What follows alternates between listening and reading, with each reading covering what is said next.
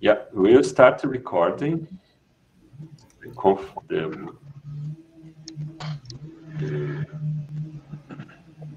Okay. So, hi everyone. Thank you so much for your be here in the session program Comprehension 5 in ICSI 2020. In this session, you are all super welcome. You have in this session 4 papers. And my name is Fábio Petrillo. I'm professor at École Polytechnique, École Supérieure, Technologie Supérieure à Montréal. Donc, so you have, as I said, you have 4 presentations. Each presenter have around 5 minutes to present, but is not super strict because Hello. hello, Manuel, I can hear you super well. Welcome to the session. And so we will follow the sequence of in the research R. So I cannot see the first presenter. I don't know if you are there, Puja or Sebastiano or Manuel. Juan Manuel is the first presenter, and he's there on the screen. No, so. it's the second, because the first one is the journal second. first submission. But I cannot see. So, as the people are no show, so maybe you can start with you, Juan Manuel. Are you ready to start? Yes, let me just... So please, you can share your screen and you start your presentation. Here we go. Can you see my screen all right? You're okay, perfect, great. Okay. So, okay, hello everybody. My name is Juan Flores, and I'll be presenting the paper Retrieving Data Constraint Implementations Using Fine-Grained Code Patterns, which is a collaboration with my UTD colleagues, Jonathan Perry, Shi Wei, and Andy Marcus. So first, the main background concept that enables our research is data constraints, which are business rules commonly found in software requirements, and they impose restrictions on the allowed values of the software domain. And here are some examples, like blood type can only be one of these set values. In our previous work, we observed that data constraints are implemented in Java using a set of data definition statements and a constraint enforcing statement, which defines the logic of the constraint. We also uncovered that the data constraints can be grouped into 4 types, and we started the implementation of these data constraints and came up with a catalog of 30 implementation patterns, which is also published. One important observation is that 10 most frequent implementation patterns implement most of the constraints, and also that certain data constraint types are most likely to be implemented with one pattern than others. For example, for the value constraint for data constraint, value comparison constraint type is most likely to be implemented with the binary comparison pattern. As in 91% of instances, this is the case. We leverage this fact by proposing a tool called Lasso, which for a given constraint, that is its constraint type, its context, its operands, and the source code of the system, outputs a ranked list of methods. And for each one of these methods, it ranks the enforcing statement candidates within them. It does this by using any existing traceability lane recovery technique and a set of AST-based constraint implementation pattern detectors that we developed. We implemented 13 detectors for the most frequent patterns. And a detector traverses the AST and checks if a node is an instance of CIP. And if so, it produces an enforcing statement candidate. Last, and use the following heuristics to rank the enforcing statement candidates. Each one gets assigned a score from 0 to 1. First, it feeds the data constraint context to the traceability and recovery technique, and the score is based on the rank of the candidates method in this list. We also compare the percentage of turn overlap between the operands of the constraint and the operands of the candidate. We do it both ways to account for the case in which there's a high overlap, but they're unrelated terms. We also compare the overlap of the constraint operand and the candidate block, which is the set of statement that is executed after checking a constraint if the enforcing statement is part of an if or while statement.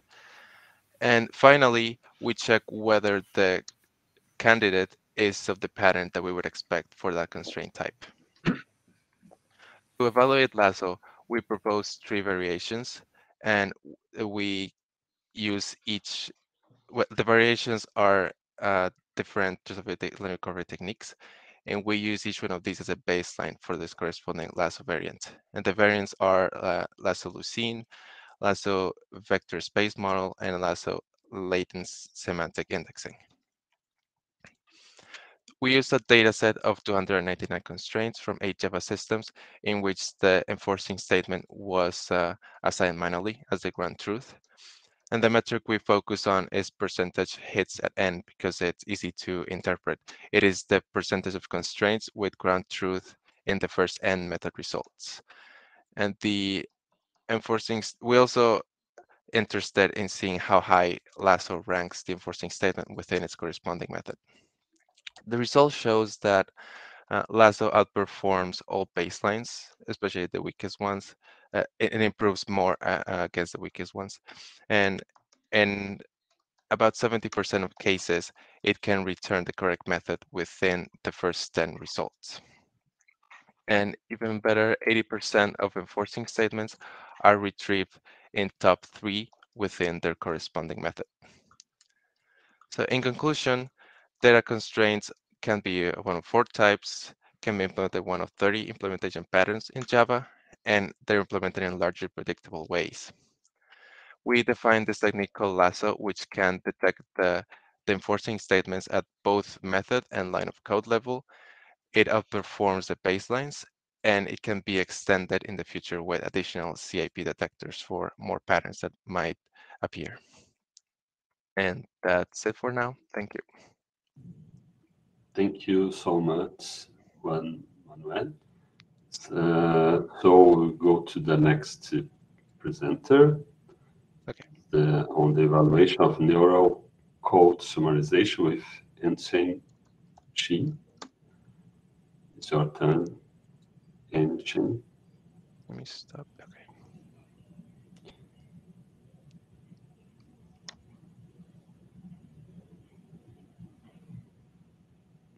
Enchain, you can share your screen and start your presentation, please.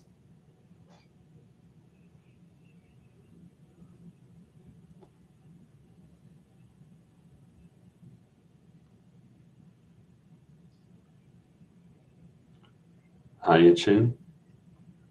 Could you hear us?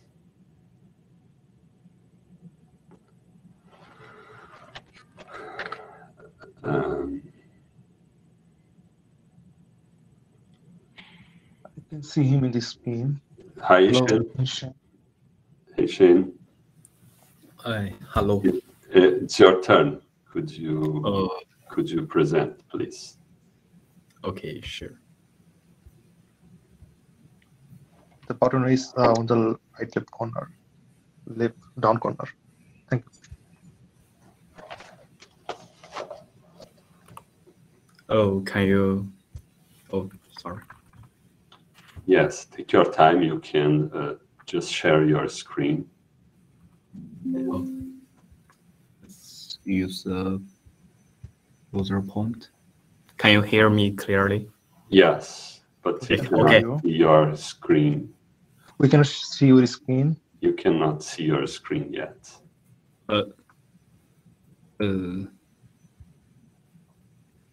share my screen.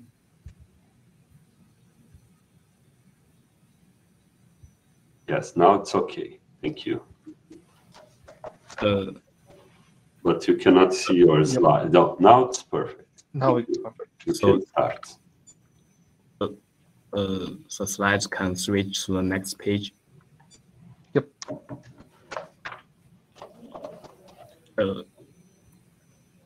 Okay.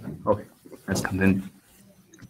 Hello everyone, my name is Ensheng Shi from Xi'an Jiaotong University. This work is done during my internship at Microsoft Research Asian, and our work study some either overlooked but important details and issue on the evaluation of neural code summarization. Let's show some interesting findings. For evaluated metric, we usually use the blue score to measure the generated summary. As shown in figure 1, the green rectangles represent the different approaches, and the blue ovals represent the different blue variants. We can see that there are many blue variants used in previous work. And for the theme generated summaries, we obtain the rather different results. For the theme generated summary, we obtain the rather different results under the different blue variants. And some paper directly compare with other approach under different blue metric. They could be incorrect or unfair. And other aspects like code preprocessing method, it also affects the evaluated result. Table 3 show the performance of 16 code preprocessing method. We can see that the code preprocessing method have a large impact on the performance. And table 4 shows the performance of different model on different data sets. We can see that the performance of the same model is different on different data sets, and the ranking among the model is not preserved when evaluating them on different data sets. So in this work, we like to answer how to evaluate and compare code summarization models more correctly and comprehensively.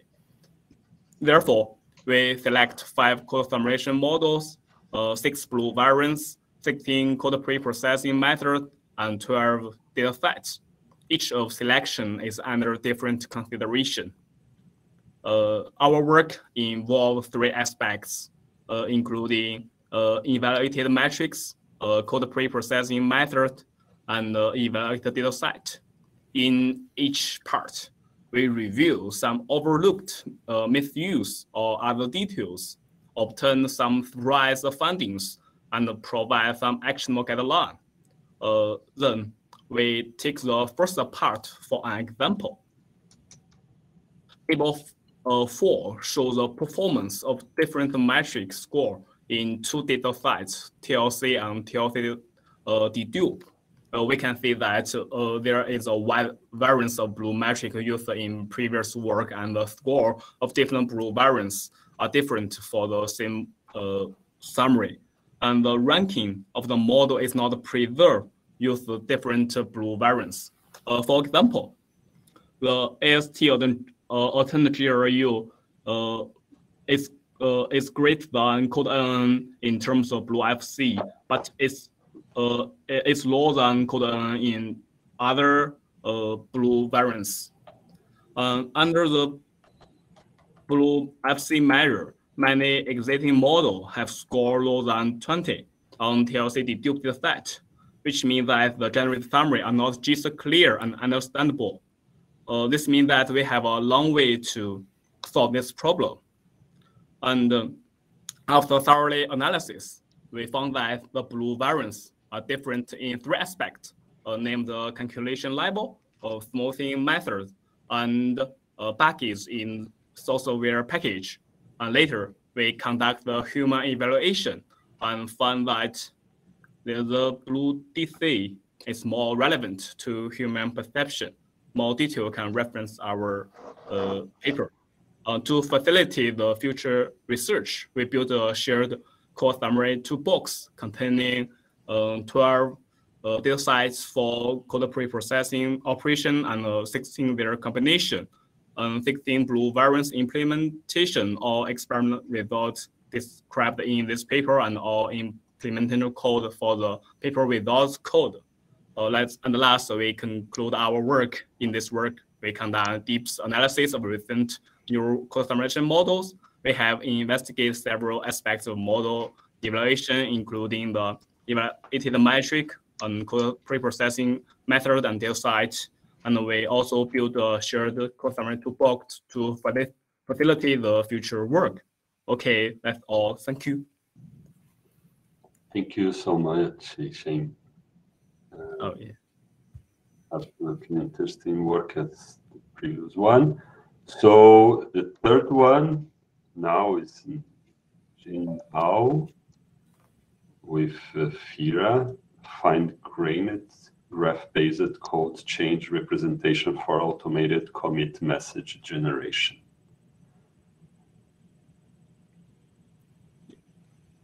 So, Jin Hao. Okay. Hey, can you hear me? Yeah, I can hear someone. But, could you please, Jane, stop your share screen? Oh, okay. So I can close my presentation? Yes, please. Sure. Okay. Now, Jin Hao, could you please share your screen? Okay.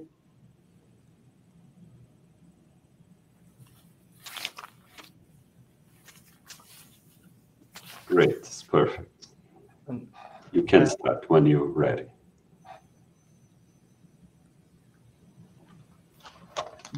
Hello, everyone. My name is Jin Hao from Peking University. It's my great honor to introduce our work on automated commit message generation. Part 1 is the introduction of our work.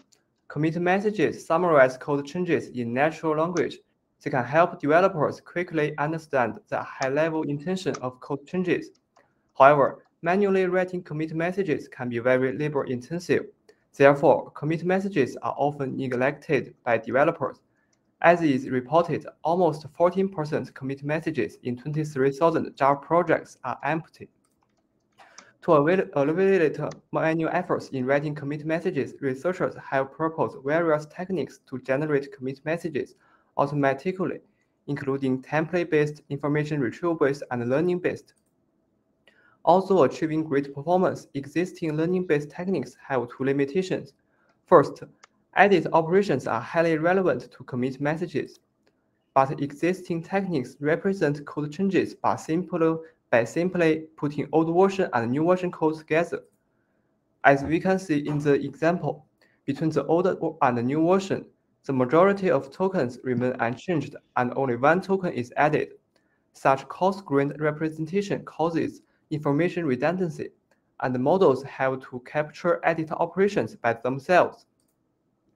Therefore, we propose to represent edit operations explicitly, so that models can precisely capture the differences between old and new version code. Second, developers often name a method or class with phrases, such as feature toggles and set tag listener in this example, and commit messages will contain the subtokens when code changes are relevant to the method or class. However, existing techniques mainly focus on integral tokens. Some techniques consider only integral tokens and ignore subtokens, while some techniques represent all subtokens in a compound representation. For example, use GRU to process the sequence of subtokens and get one single embedding vector to represent all subtokens. Such coarse-grained representation of tokens limits the utilization of subtokens and make it challenging to generate commit messages containing subtokens.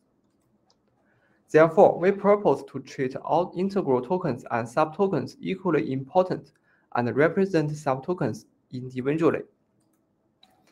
Part 2, I will introduce our proposed approach. We propose a fine-grained graph-based code change representation.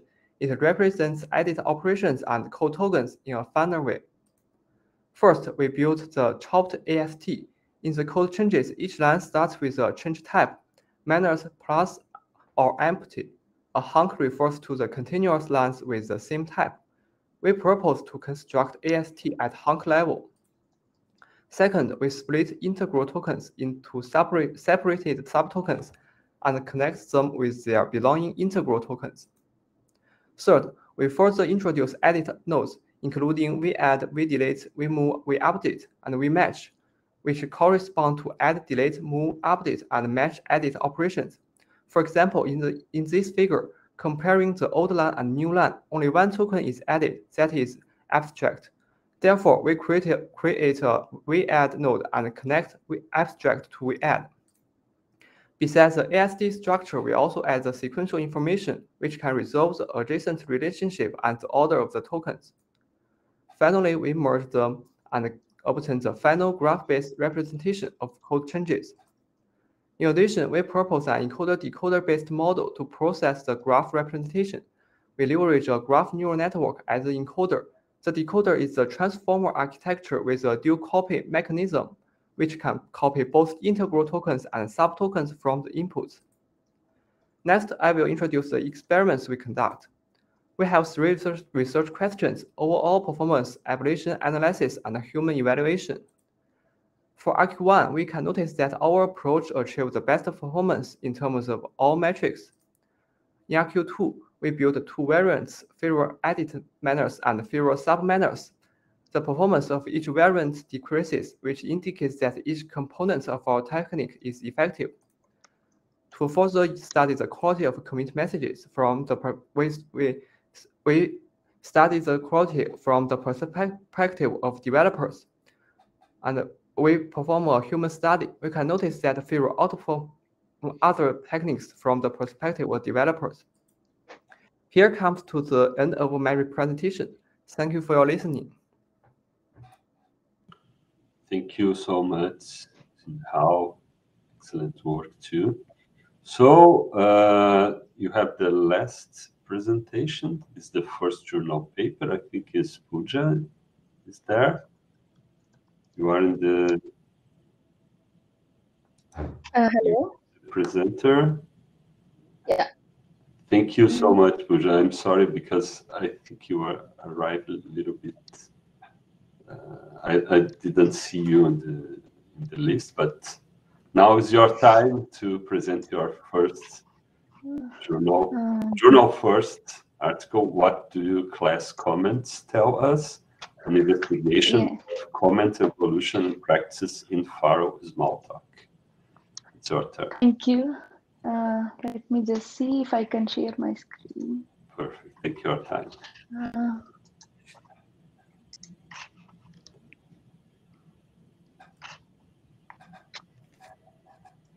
Last but not least.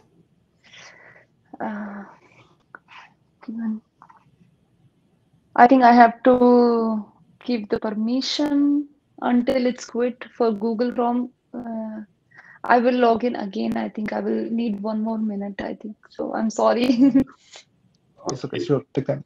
I think it's an issue with the Mac OS. Yep, Yeah. you have to give the permission.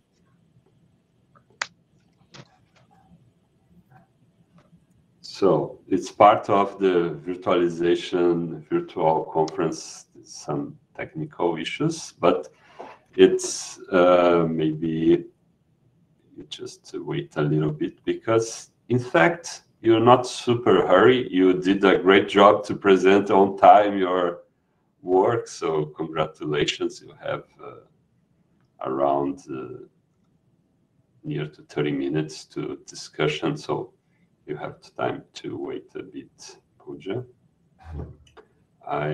However, I hope that she can back quickly. During that, maybe you can, the idea is just to have the presentations after starting the discussion. How, Pooja? Are you okay now? Yeah, now I can see your screen. Excellent. Which screen do you see? Can I know, Your like presentation.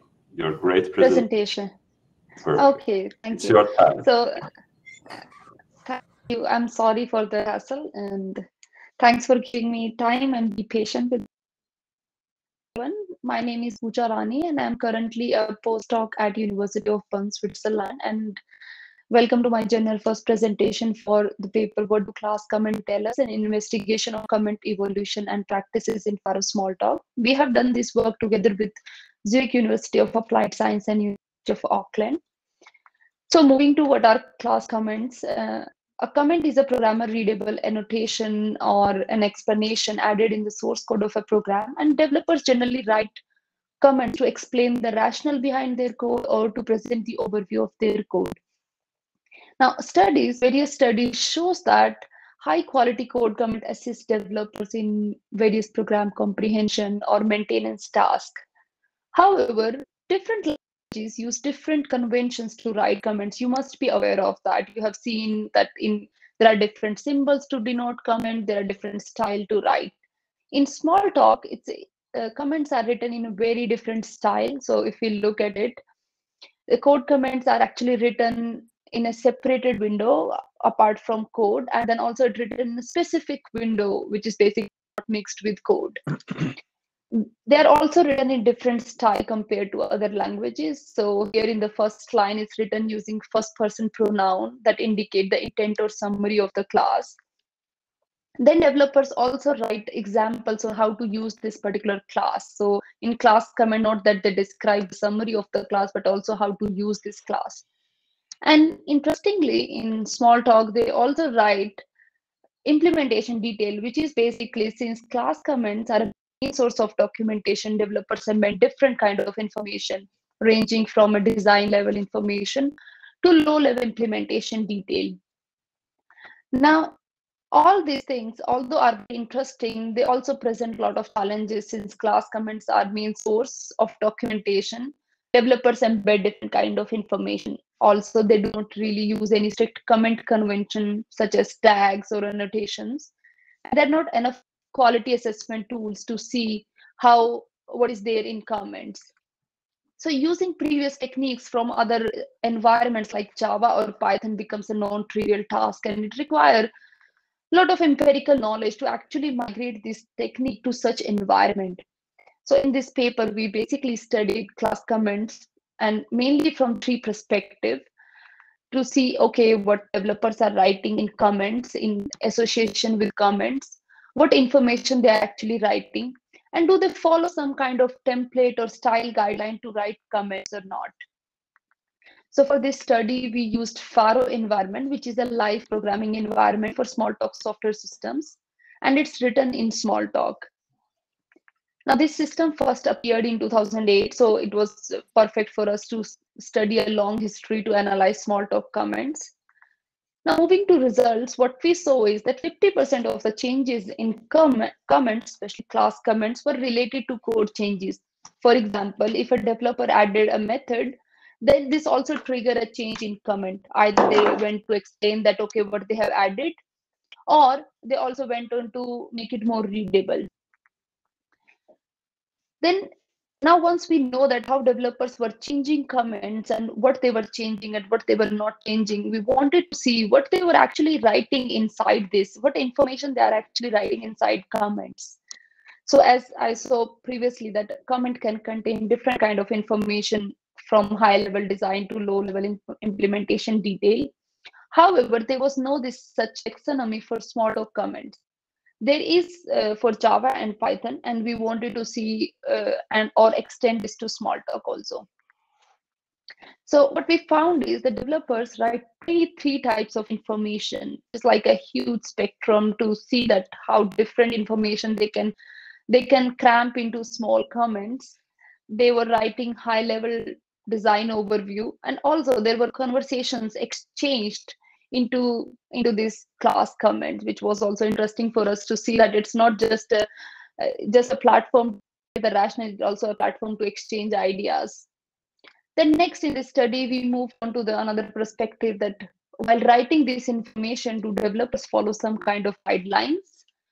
And this was an interesting way to see here, because in Smalltalk, in Faro environment, developers are provided with a default template to show them how to write a class comment, which is basically none other than a class responsibility collaborator design scheme.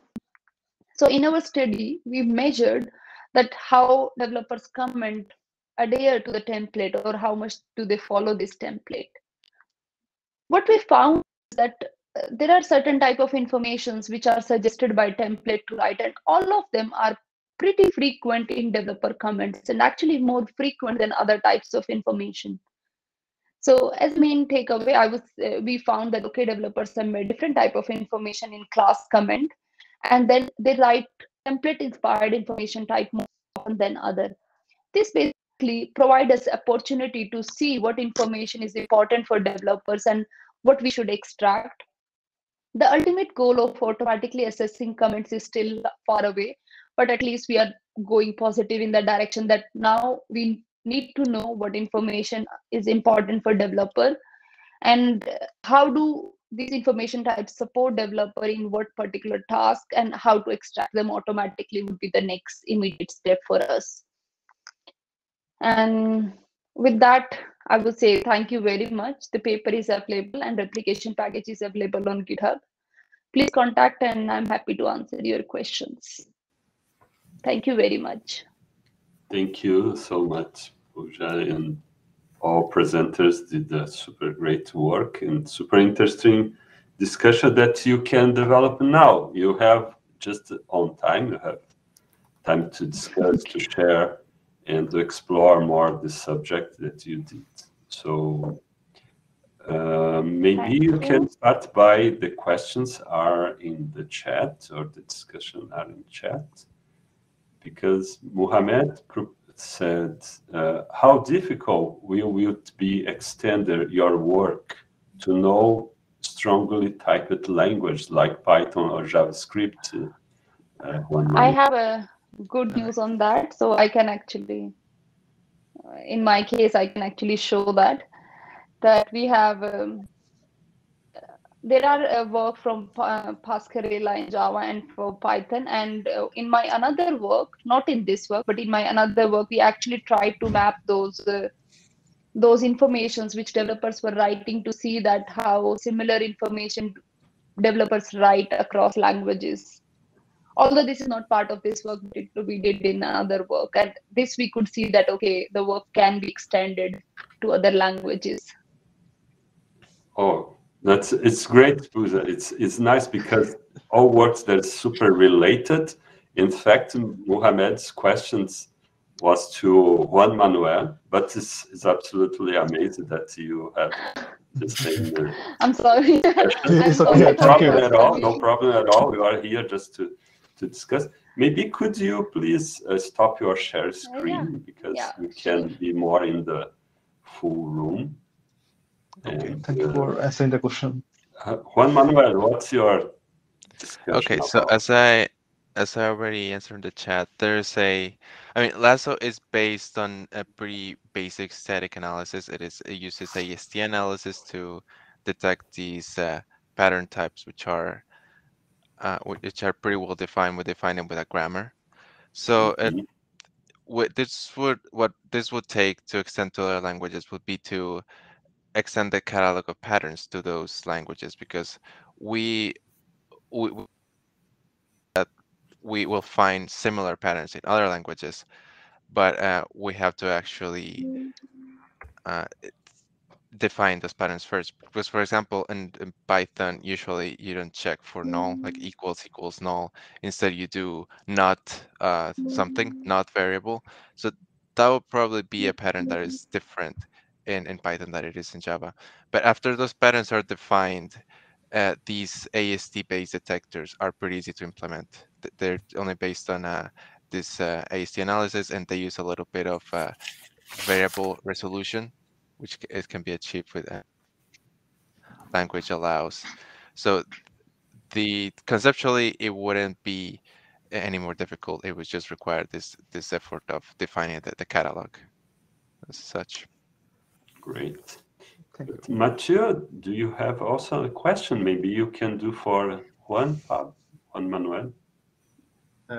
Yeah, I had a question actually in the similar vein. So yeah, I think it was interesting to define patterns really in terms of AST, which gives a lot of flexibility. But then how, either for the patterns that you derived or for new, maybe project-specific patterns, how much effort is required to really find the right AST template that really like captures the implementation pattern that you want without being too specific or too general? Does it need a lot of iterations, or is it fairly straightforward to define those patterns? Okay, so yes, I am. As I understand, you're asking how difficult it is to define the pattern itself. So when I talked about the extending the catalog, you're asking how difficult that would be, right? Yeah, essentially. So it does require the analysis we performed to define these patterns was mostly syntactic, as in we took the type of construct that the implementation appears in. So it could be a Boolean expression or a method call or a binary comparison with an operator. But it's mostly syntactical, so if they appear in different construct, they're probably going to be different patterns. That's easy to tell. But in some cases, you might want to split things that appear in the same construct if they have specific semantics. For example, in Java, we had, when we compare two things, A equals B, it's a different pattern from comparing A equals null, because we consider that to have its own semantics. So that really depends on what's usually done in the language. It definitely since it was defined using open coding, it depends on how this process is carried out. But we're confident that it was carried out correctly, because as we saw, there is this relationship between the types and the patterns, and the relationship seems pretty clear that some patterns implement some types more often than others. So I think it does require this. It's mostly syntactic, but it has a little bit of semantics that you have to consider for each pattern. All right. Thank you. Thank you, Mathieu. Thank you, Juan Manuel. But Mohamed, you have one question maybe you can do for Sheen. I have asked the question in the chat box, I think. Do you have any plan to extend your work for other metrics which you do, like Meteor or Rock? Okay, thanks. In fact, we have evaluated all the results under this metric, and all the findings and conclusion in our paper are held for these metrics. And because the space limitation, we put these results in the appendix, and I put the link to these results. We obtain about 70 tables and a lot of figures in our studies, and you can click. You can to reference our report to get more results. So, thank you. Yeah. Okay. So maybe someone in the audience, if you are free to, you can just open your microphone if you would like to do some questions. You are friendly session, okay? If someone would like to do some questions. If not, maybe you can. I would like to propose one maybe roundtable discussion quickly to say how you imagine the effort or difficulties to integrate your approach in IDE or in the life cycle of developers. Because sometimes you have an approach to propose or suggest. How we imagine to integrate that in the life cycle? Maybe Jinhao, you have some thoughts to share? How you imagine to introduce your approach in the life cycle of developers? Okay. because in the life cycle of software, developers may commit their submit their commits very frequently. So our approach can recommend the commit messages for them when each time they submit the commit, and they can modify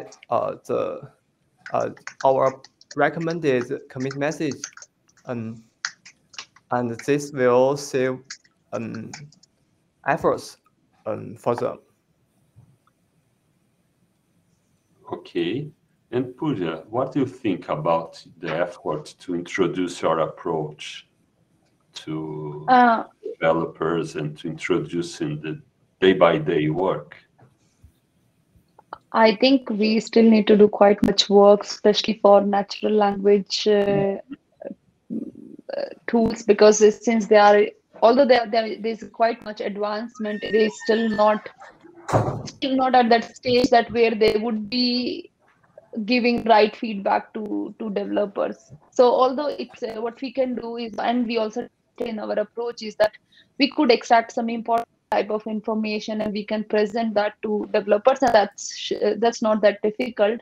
However, the thing is, how do we reduce noise? Because at one point we want to help developers, but at other point we don't want to annoy them also with a lot of information. And at least for my work, that's a big challenge, how to identify the important pieces and how to identify what is important for whom. Like some people who are like new developers, they might be interested in detailed documentation, while senior developers might not be interested in actually scrolling the whole documentation. And then how do we show them only the required part in IDE and not annoy them with full-fledged plugin which is coming up here from all around to poke them. Great. And you think that for your side, what you imagine to introduce your approach?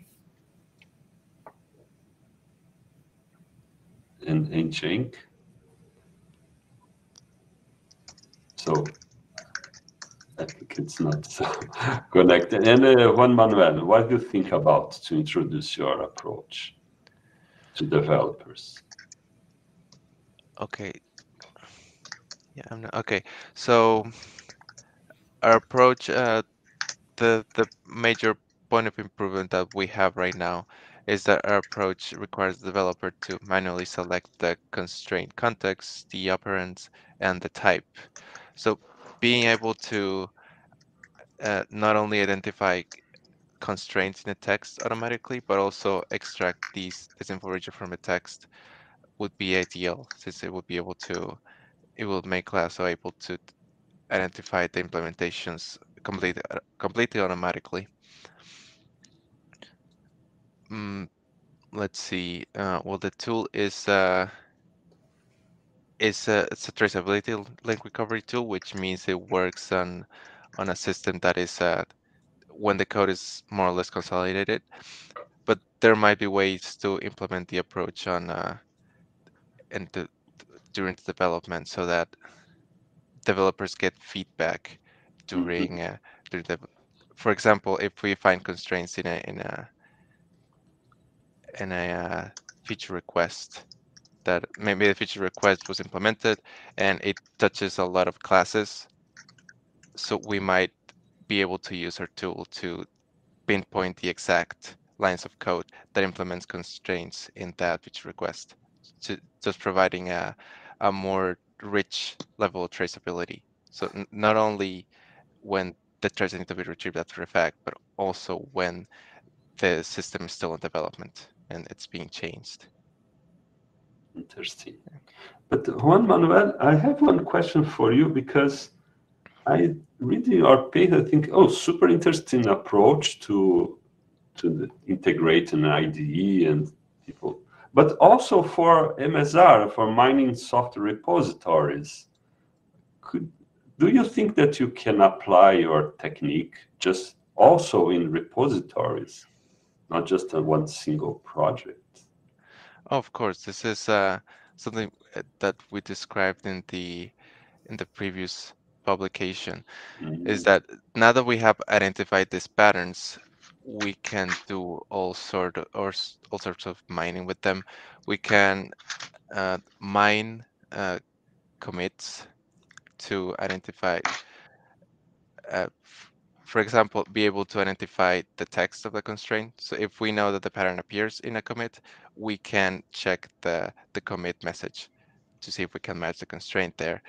And also we can check bug-prone commits. I mean, but commits that introduce bugs. And if we identify that one type of constraint, I mean, one type of pattern is most likely to implement a bug, then that is something that we can note as well. Since these are so easy to detect in AST, we can perform all sorts of mining using them. Yeah. And Mohammed, you have a question to Jin Hao. Yep. Okay. So what will be the main challenge between code summarization and code change summarization? What do you think? I'm sorry. Beg your pardon. The question is, what will be the main challenge between code summarization and code change summarization in your point of view? Oh, okay. Oh, thank you. In my opinion, the challenge for code change summarization is that besides the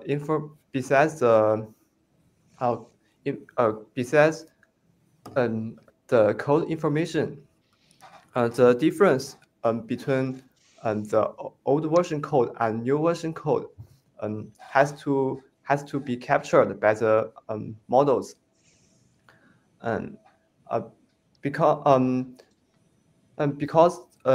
sometimes the modifications between the old version and new version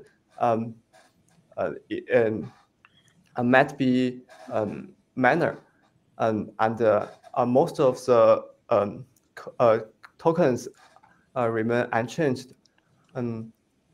So the models, if putting the old version and the new version code together, the model have to capture the minor modification by themselves. So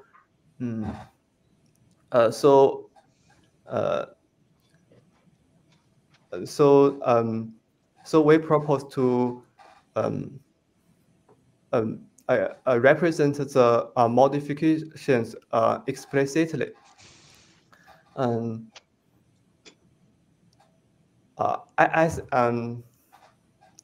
think this is the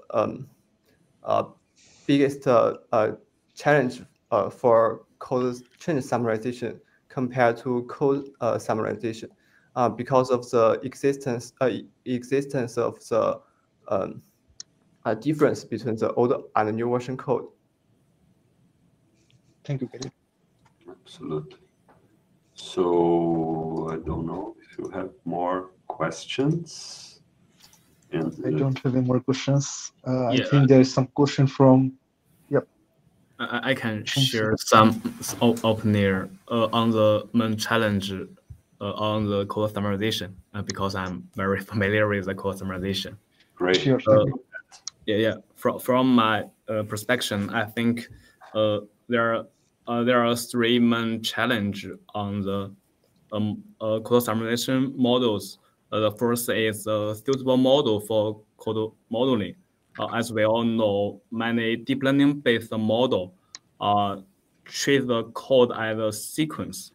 In other, let's say to C, they will get the embedding of each tokens and aggregate all the token embedding to get the final semantics of the code. And in this processing, the semantic of the variable name is very important. However, when we change a variable name, or we normalize all the variable name, the behavior of the source code does not change. So how to process and model the variable name is very important. If we can solve this problem, I think the more benefit we can obtain.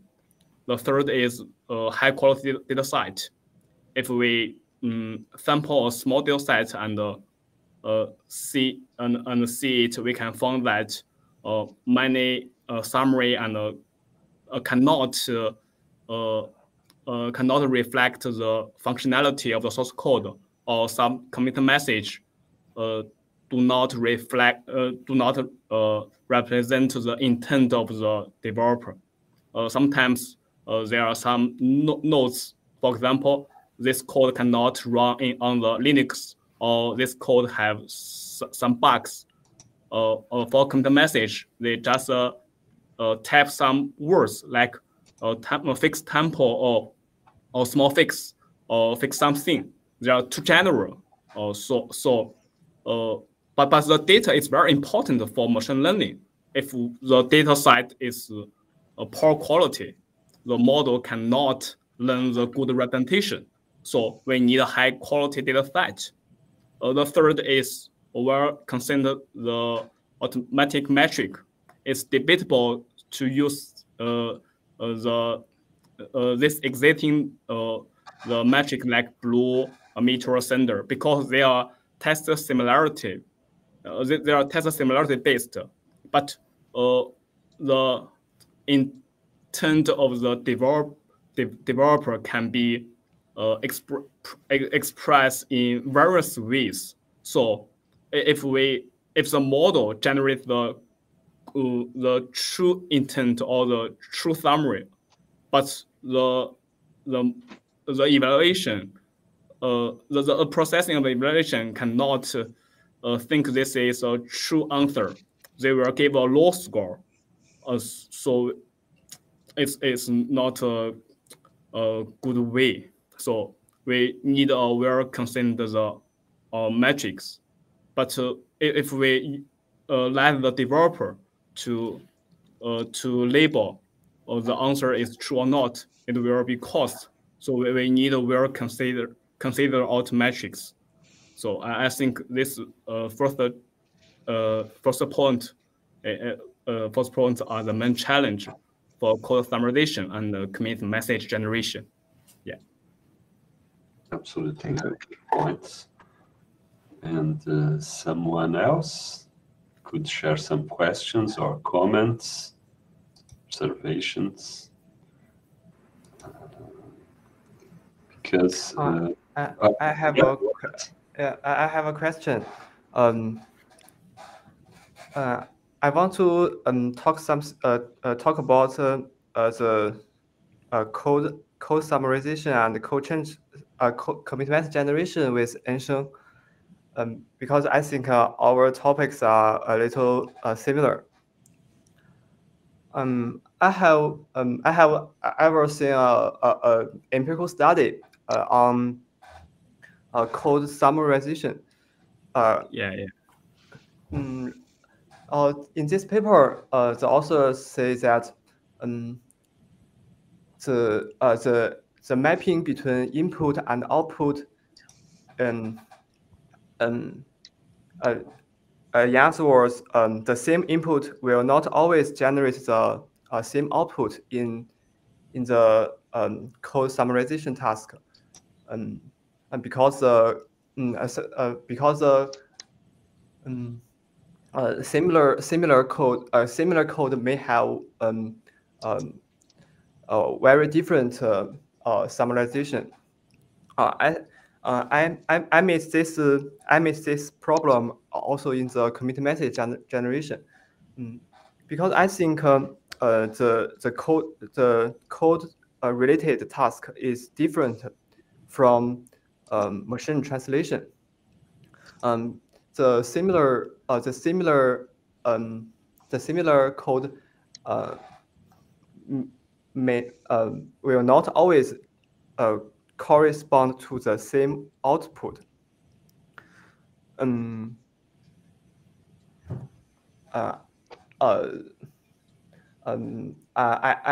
example, in the machine translation, the sentence consists of several words, and the same word in one language always generates the same word in the target language. But in the code-related task, this is not always true. So I have some so I want to could you please say something your opinion about this? Oh yeah, I agree with you. The variable name is very important, but it's not the fixed meaning. For example, when we in the function which is do sum, so it will return a plus b, and we can change the variable name to c and d. So if a function returns c plus d, it's also do the function of sum. So the variable name in source code is different with the word in the natural language, and it's also a it's also a challenge for us to modeling the variable name well. Yes. I think this is because the complexity of the code. It has too many formats. Yeah, but actually there is another point. They think the many developers tend to write the meaningful variable name. So if we treat the variable name as a words as a sentence words, it's also it's also benefit for neural network to model it. Yes. Yeah. Thank you. Really great discussion. And so we have just maybe one last quick answer or discussion, comment, question. Someone else? Yeah. So if you don't have more questions, I would like just to thank so much and congratulations for the authors. You did a great job. It's really a passionate topic, and we can stay here talking, discussing hours by hours about that. Absolutely amazing work. And I hope that you enjoy ICSI 2020 and the audience too.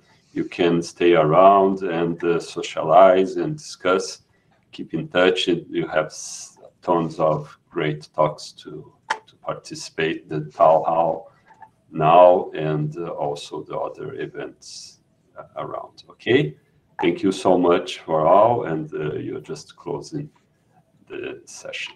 Thank you so much. Thank you for participation. Thank you. See you. Bye-bye. Nighty night. It's time to sleep. Time to sleep. Congratulations. And relax. Bye. Congrats. Thank you. Bye-bye. Bye-bye.